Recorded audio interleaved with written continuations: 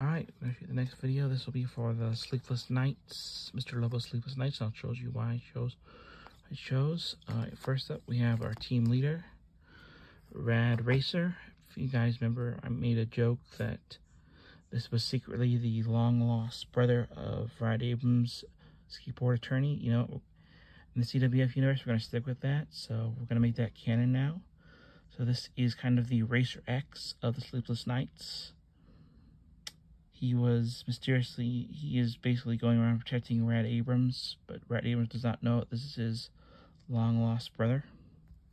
And he has formed a team of wrestlers to help protect his brother and wrestle at the same time.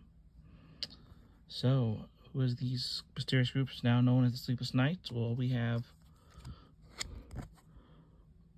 Ulag, the caveman. Chose him because one of my favorite episodes of Cinema Insomnia is actually the EGOT episode. If you remember that, Mr. Lobo is actually attacked by a female cave person named Shiga. Well, he is from an alternate timeline where instead of eating Mr. Lobo at the end in the CWF canon of this, I've decided Mr. Lobo is able to escape and was saved by another caveman who Mr. Lobo brought back to present time, and was somehow able to convince the wrestler Playboy Buddy Rose to train to become an actual wrestler. And that is how Ulag would later meet up with Rad Racer and join his Sleepless Nights.